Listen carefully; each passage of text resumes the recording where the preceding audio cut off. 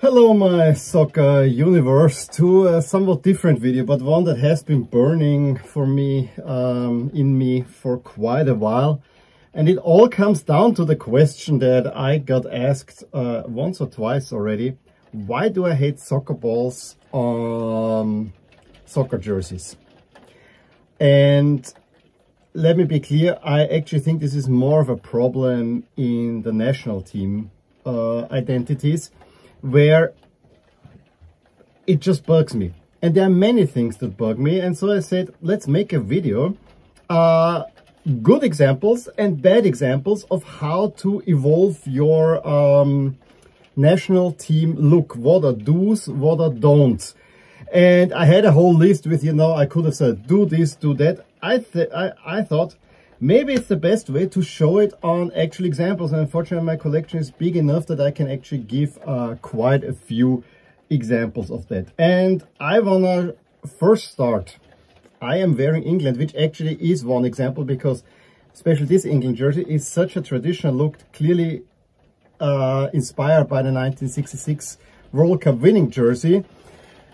The crest is the traditional England crest. England actually went to the national, College of Coat of Arms and had one designed, which I find really, really cool. Yes, we can discuss whether the faces of the lions are all that great looking, but overall, very identifiable, and they're never gonna change that one, I hope. So, let me show you another really, really good example of what are good and what are bad things. And I want to start off with World Champions France. This here is my first ever France jersey.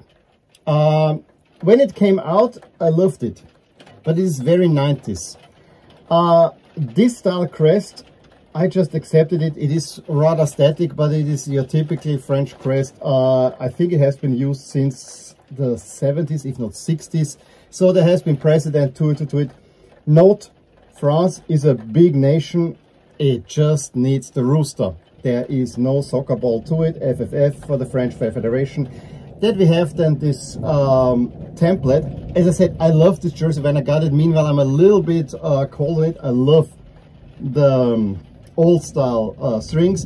I'm not so sure about these white patches with the French flag, so don't get too stuck in templates, which back then was normal. Nowadays, France will never get stuck in a template. The shadow pattern we can also discuss. But this was a decent France look for most of the time. Then, in the late 2000s, France decided to change to this logo.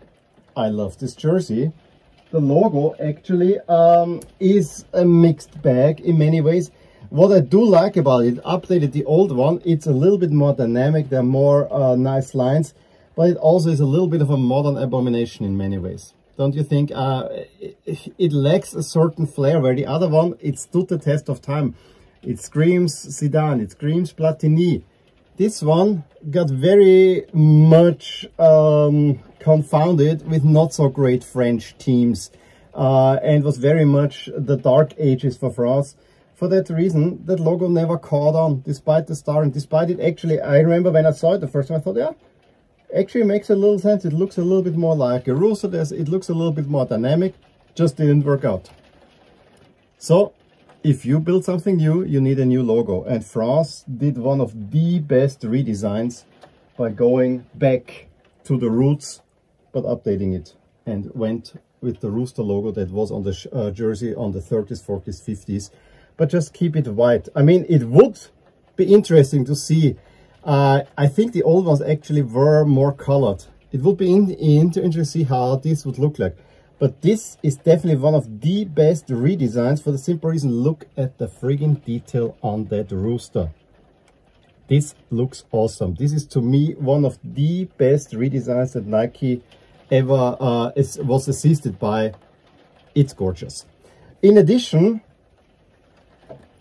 what both of these jerseys do, paying a little bit homage to old jerseys. This was the last France away jersey by Adidas. Clearly has some 82 vibes. Great team. Absolutely love the pinstriping here. This jersey, yes, opinions are split. You know that I love it. It has a little bit cultural heritage with the Marinière pattern. Also the red stripe for me for France should be there, needs to be there. Also pays homage to the 84 and 98 teams. So really, really good combination overall. So this was a shining example. Another really shining example is Bulgaria, but they also did in 3 stages. We start out with this absolutely horrific crest. In 98 they used the coat of arms, which I like. They had them previously a similar crest but with a triangle. But this does everything wrong. Circle, yes, the Bulgarian flag is the best thing about it, but what I really hate is the Telstar type ball, because it cheapens the look considerably. And not only that, having a ball with the with the pentagon on the front, it looks so static. There is no movement, it's just boom, ball. There is no idea what, it just looks boring. Now Bulgaria in 2016 switched over to Homa, and Homa did something great. And again, I'm saying Homa did something great. It might be that they did this in conjunction. They maybe hired some external agency, whatsoever. They went to the coat of arms and they went to the shield within the coat of arms. This looks awesome. Don't keep this one on there. What also looks awesome on this one is Bulgarian flag trim.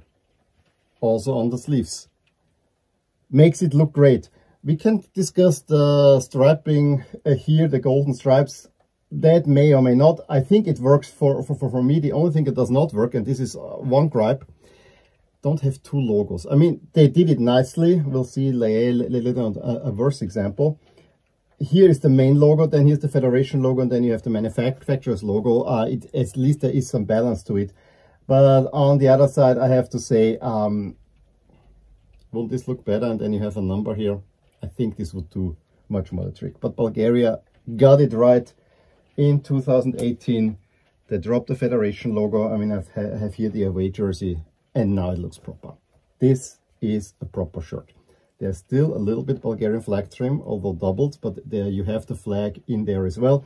So for me, it's a really, really good. I love this jersey. It is simple as can be. I am absolutely in love with this one. Another thing, and this now applies mostly to European teams and to a large degree also South American teams. If you're a big team or if you're a well-established nation that had some success, keep it simple. You don't need any extras. I think this works really, really, really well. So one improvement. One last one that has been a good improvement, shows all the right things, is we're going now to South America, to one of the most iconic designs.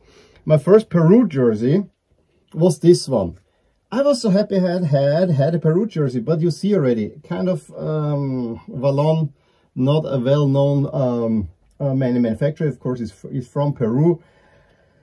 Has a lot of template stuff going on with, yes, it has the sash, it looks beautiful, but do we need this? And do we need this here on the bottom? And also those slivers, it's very 2000s. Also, what I used to like, you have all these Peruvian crests in there. Also the Peruvian crest, honestly, yeah, it is the flag, it is in a shield, it's FPF, it is all right. I think one could do a teeny bit better. And that's what they did just last year. I think a Peru jersey probably looks best if you just have the sash on a white jersey.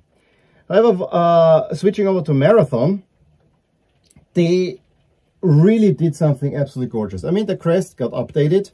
I let you decide which one looks better. They're both not really great, to be honest. I may have even a slight preference to the old one, because this one is almost too simplistic. However, it doesn't really matter. We have a white jersey with a sash. We have a little red outline. That is okay, although probably all white would look better. But what really puts this jersey over top as a nod to the Inca culture, we add a little bit of rainbow effect. So this is, take a classic look, just a little splash of local identity, and you get a really, really great jersey. On the back, even better. I even would say, I mean, cannot really do it, but using this as a national crest would probably even work better. So for me, this is one other really great example of how you can do a rebrand and really have a great identity.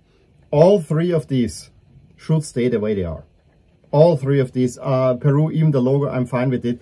Maybe you can do something a little bit better, but don't mess with the look. Let's go to a bad example. My home country, Austria. And I on purpose took here the black one, because here, this is the basically it's the national flag. It's a little bit the coat of arms. It's just the eagle. Then they put it on the shield. This has been worn like this in variation of the forever. Usually, typically on a white jersey. Here I have it in a black jersey. On the red jersey, I just want to say the proper thing would be to not have red, white, red, but just have the white shield with the eagle, because the red with the red of the base kind of blends too much. I absolutely love it. I know that the problem is that this is not the property of the Austrian Football Federation. The Austrian Football Federation had a rather worrisome history of bad logos. However, they pulled it over the top when they released just recently this abomination of a commercial logo. The jersey does really good things. This ties in with local culture. You have a little bit Art Deco stuff of Vienna. It looks like a traditional vested look, and if you have black pants, even with lederhosen, you know, a vest, the white shirt under, even with the collar, I think that looks all great. This logo, not only, I think the best part of it is the writing on top.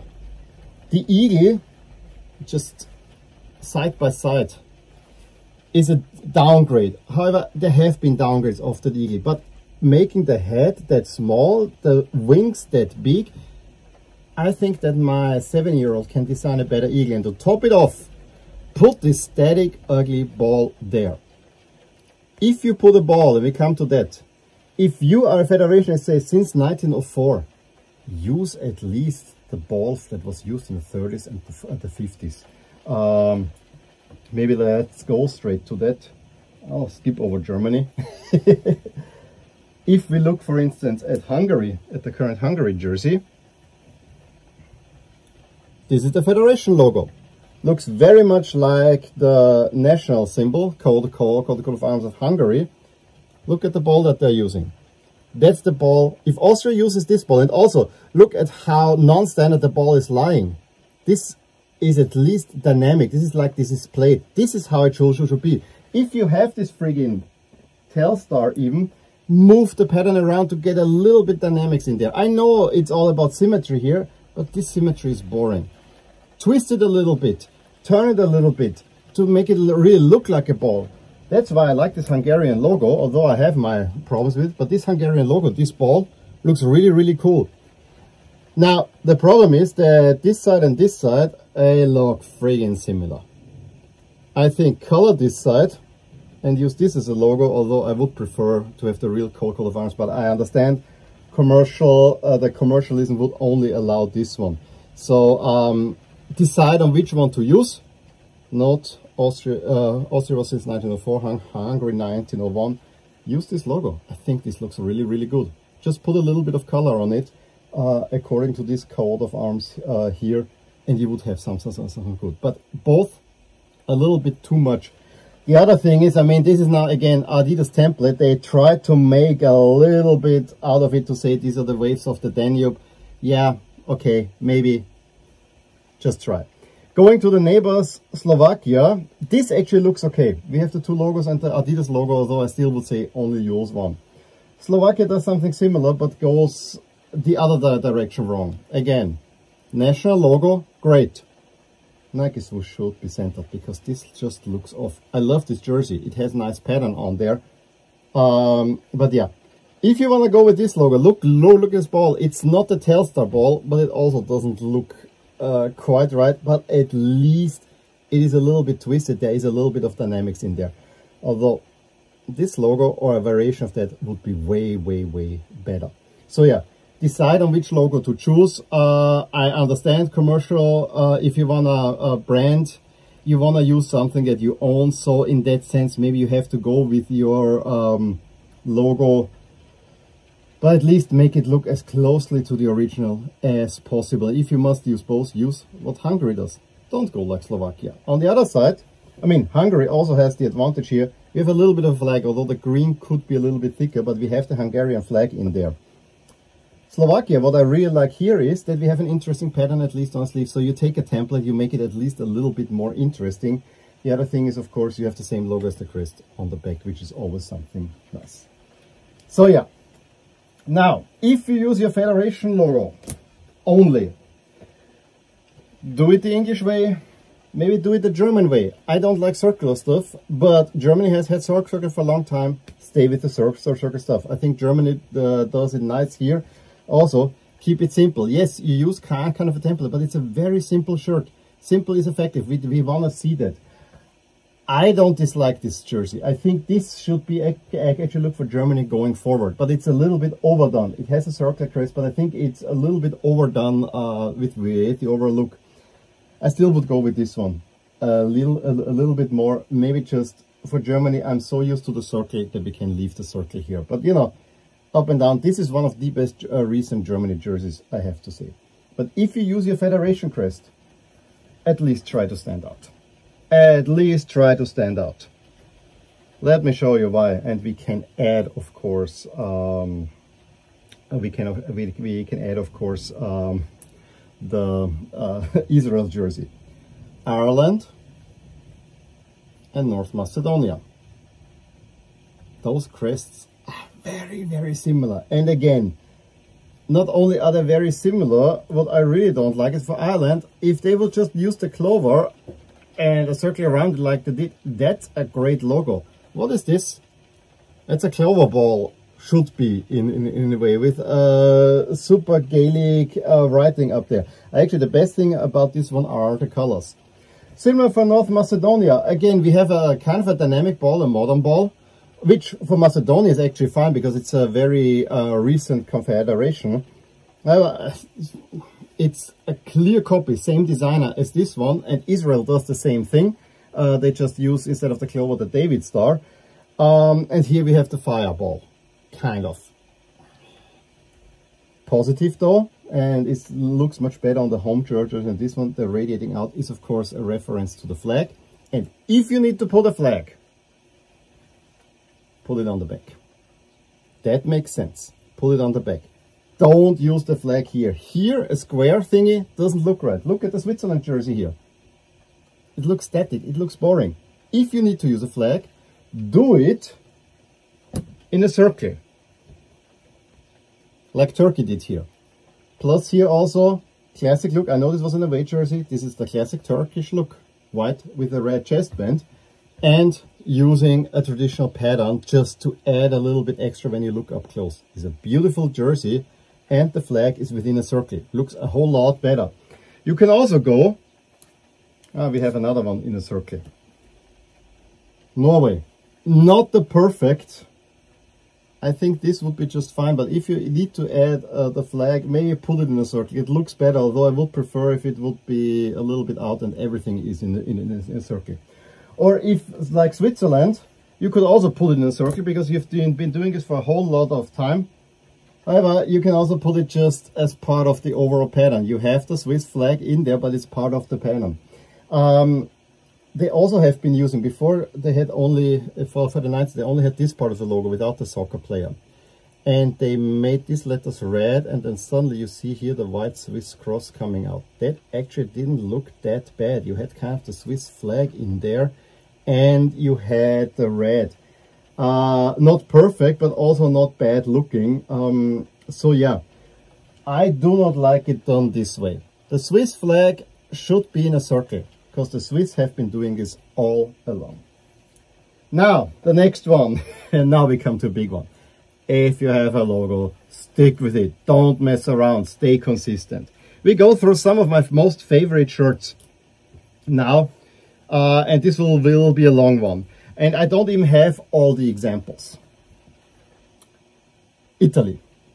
The first Italy jersey that I ever saw used this circle logo. Actually, this still doesn't look old to me. This still looks alright. However, I do prefer the shield that they had before, and then I got around 2000. This is the classic Italy look. I think Italy looks best with that, a little bit Italia on top of that. In between, they had a very weird logo with a circle that was just blue and then something below. That was almost the worst. It was not the worst, but almost the worst.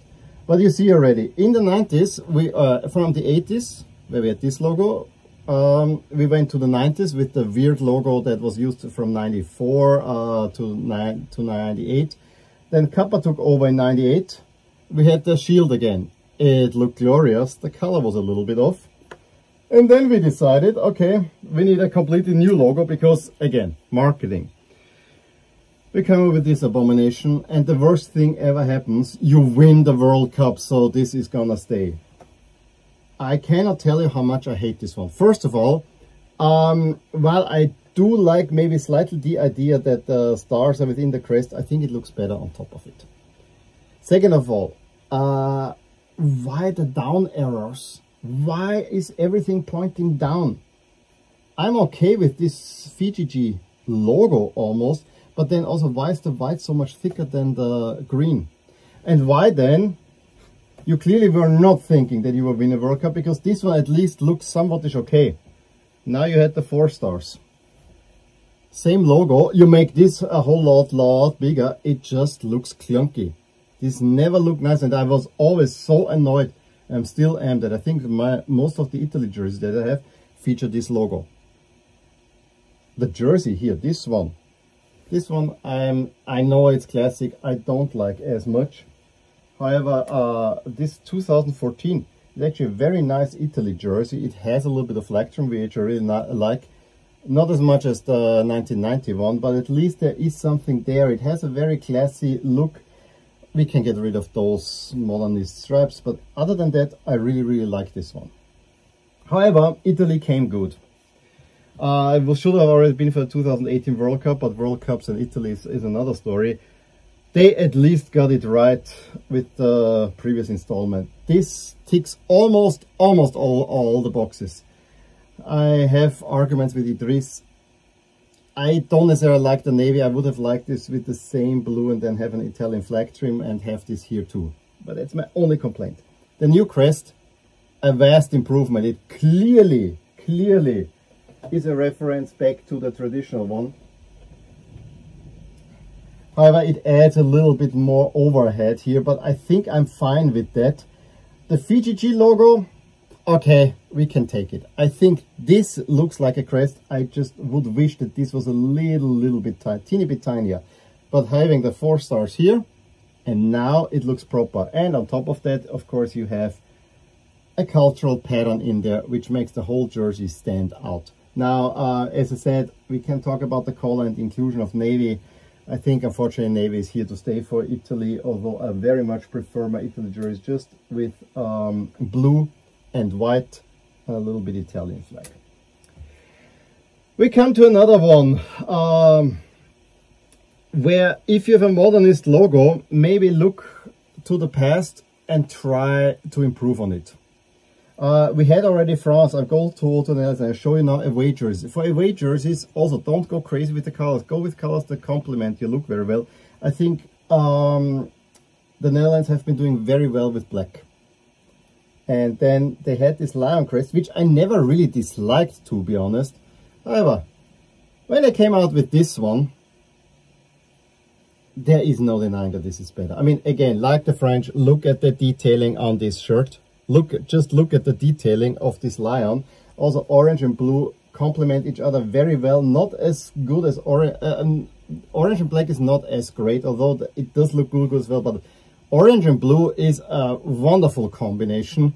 But I understand. I think orange and white as well. But you know, those are the 3 colors for the Netherlands, and this is enough. I mean, just switch around between those 2. Then have a little bit of reference to, you know, this is clearly a little bit of callback to the 88 pattern. So all really nice. Another one where we got a federation logo and we have now a change to is Spain.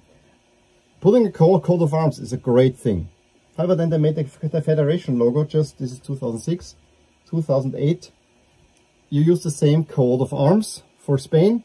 You put a shield around it. And I know initially I was not on board with it, but the more I thought about it, the better it was. And Spain is an old federation. We put a ball, but it's an old ball. It doesn't bother me at all. It doesn't bother me. It just says, this screams historic. 1913. This screams historic. If your federation was founded in the 60s or 70s or thereafter, then you can use modern balls. If you have not been making an impact on the stage after World War, before, if you haven't been doing it before World War II, then okay, then it's okay to use the Telstar ball. If you're an old federation like Spain, make it look classic. Now the new crest is simplified.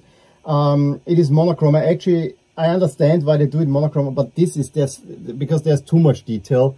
But I think it still looks Spain.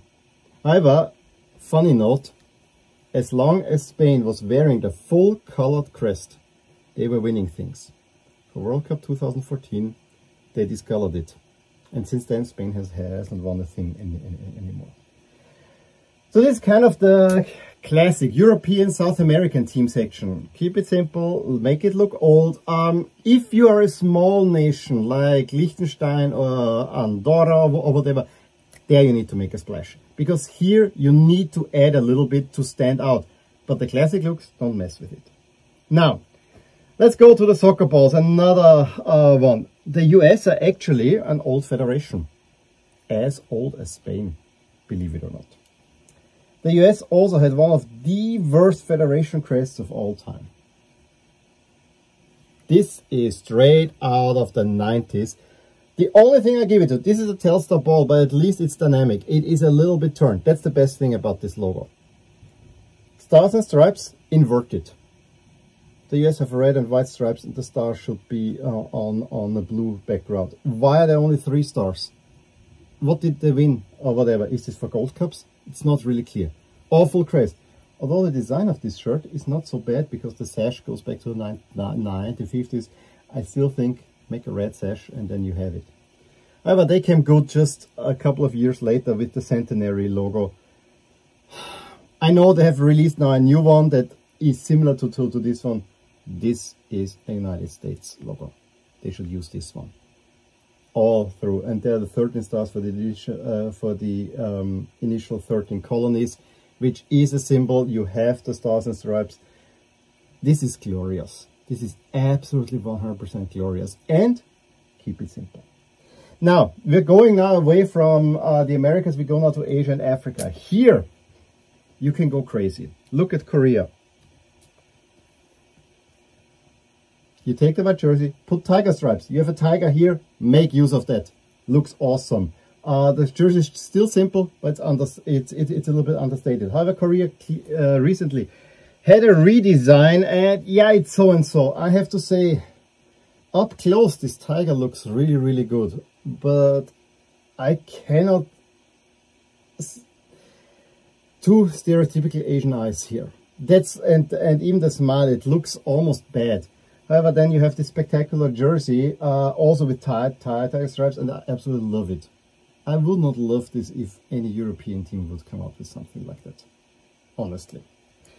Now let's go back to the soccer ball, and let's go to Africa. By the way, you have here a soccer ball kind of hidden away. Just okay, but you know the tiger is playing with it. You don't need it. This crest proves that. Now let's go Africa, and with Africa you can go wild. However, African crests are very much hit and miss, and we're gonna go now from the good to the bad. Love this jersey. African design, you have the lion, you can go a little bit crazy. Even the new crest is really cool. Did you know that there's a soccer ball in there? Look closer. There is one in there, but you barely see it. A little bit the patterning is in there. That's pretty good. We can discuss about the duplicity of the lion and the punky lion. Okay, but other than that, wonderful. Another one that is good. We have the Telstar ball on this one, but again, note it is rotated. We have the national symbol with the eagle. I love it. I heard others that don't love it. I absolutely love it because Africa, you need to do a little bit more. And you have the eagle in here too. You have the country outline. Unfortunately, Mali is at the moment in a lot of trouble. And the golden color. Mali was the country of gold in many ways. Makes total sense. Here the Telstar ball, I don't mind it at all. Especially since it's pointed and so on, and it's very tiny. Really good look, honestly. Now we're going a little bit in the next territory. Cameroon, we have two. The lion is the logo. Yes, we need a Cameroonian flag. Do we really need the ball and so static? It is just about okay. It is just about okay, but I rather have here. And you know, we have another lion here too, of course. Just about okay. I will remove this one and have the Cameroon shield here, and we're talking. Doesn't need to be, although for Cameroon, again, kind of a little bit younger, post-World War II. Looks alright. Stick with the lion.